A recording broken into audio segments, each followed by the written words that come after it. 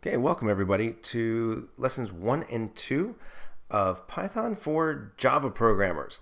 So this is basically something I'm putting together for my students, and I'm going to put some Java code on the left, I'm going to put some Python code on the right, and I'm going to show you basically how to make that transition from one language to the other, at least with the basic structures. So let's get started. First, I'm using repl.it, Replit.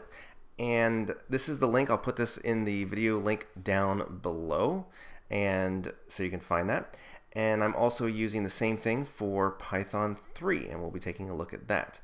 So watch what I do here. I'm going to go over, so this will help you get set up. I'm going to go over to Settings, and where it says Layout Side by Side, I'm going to change that to Stacked. And then I'm just going to hide the settings again. Now there's a dark mode if you prefer that. Then I'm going to go over here. I'm going to do the same thing. And I'm going to, I don't want the dark mode, I want stacked.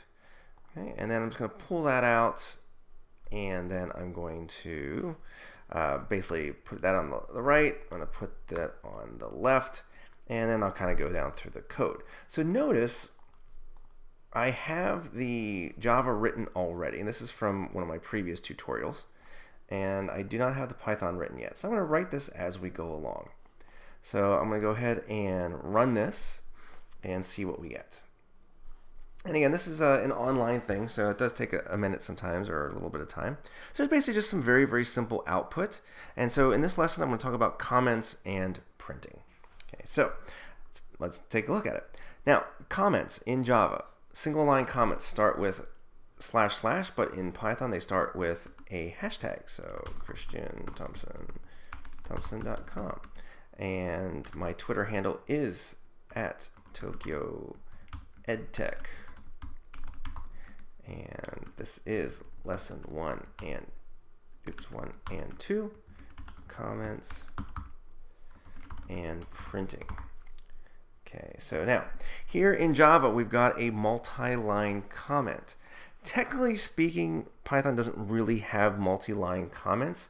It does have something called docstrings, where you could put, you know, this is a, that should have been wrong ticks there, wrong keyboard. I could put this is a multi-line comment, but really it isn't. It's a docstring, and it's probably not the best way to do that. If you read the documents on the Python documents, the preferred way of doing it is to use hashtags. So there really isn't, in the traditional sense, a multi-line comment. So I'm just going to put that there.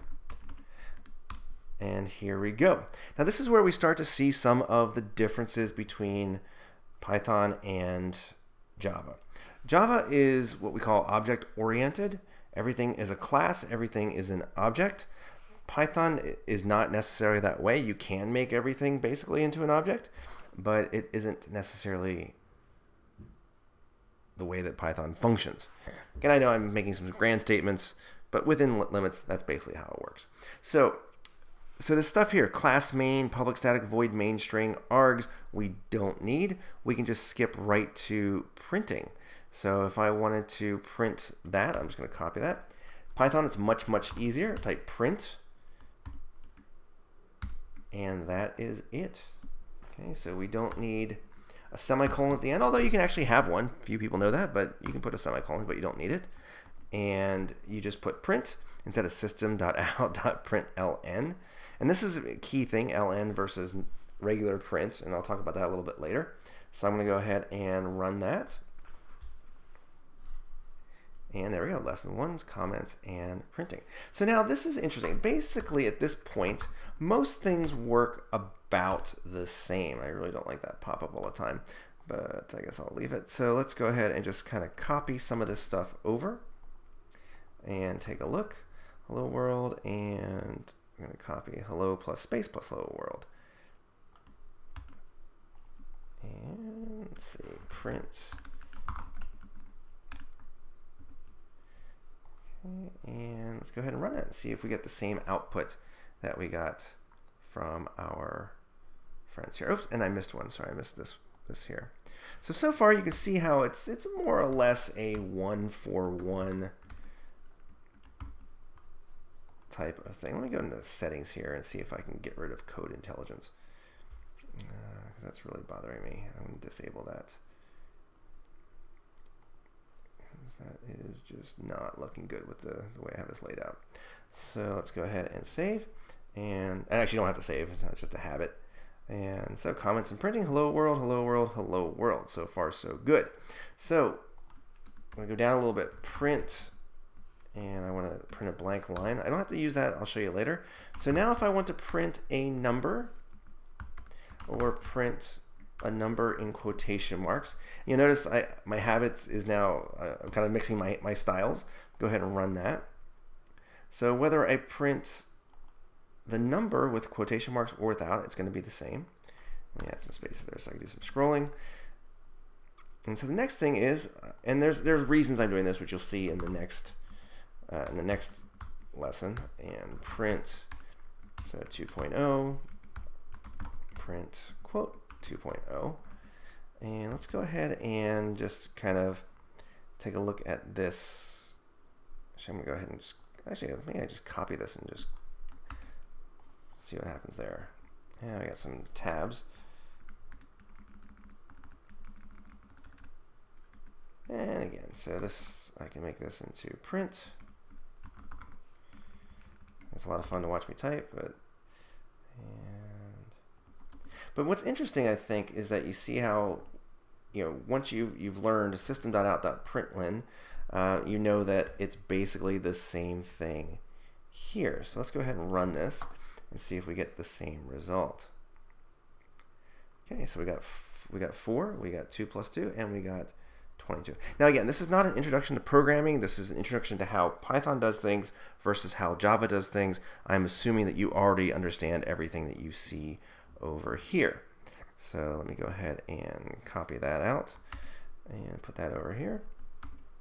And we're going to get rid of that.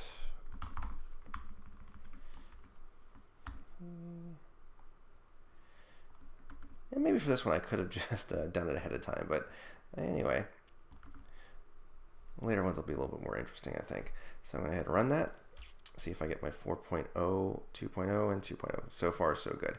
And now this is probably the last part, and this is where you'll see a little bit of a difference between how Java does things and how Python does things. And note, this is Python 3, so some of this will not work in Python 2, actually.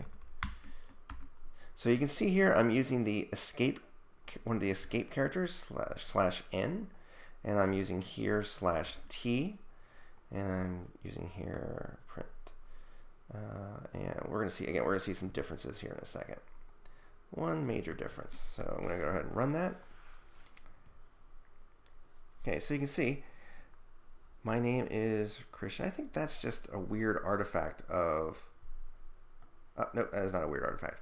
So you can see over here, we've got print versus println.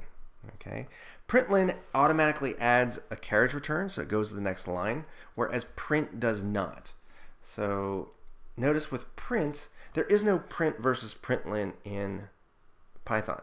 But in Python, what you would do is you would type comma, end equals, and 2 single quotes. What that tells Python is that instead of ending with a carriage return and going to the next line, we're going to end with nothing.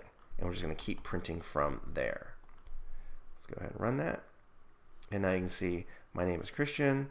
My name is Christian. And I want to do the same thing here. Comma, end equals, quote, quote. Go ahead and run it. And same thing, comma, end equals, quote, quote. And you can see how we have essentially the same layout. Now something weird kind of happened here, and I'll talk about that in a second. But I wanted to show you this also, in case you didn't know. If you want to print quotation marks inside of quotation marks, you need to use the escape character here and the escape character here. And I think this just cut off because of the width of the window. Yeah, so that's just cutting off.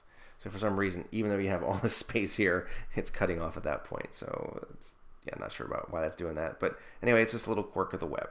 So anyway, so you can see so far, there's not a huge difference between the way Java works and the way Python works, except in this whole class main, public static void main thing. So in Java, you can't just have code out by itself. It must be inside some sort of class structure. It must be inside some sort of method in this particular case.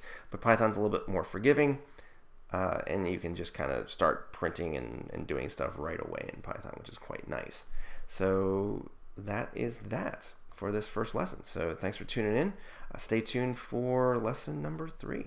Take care.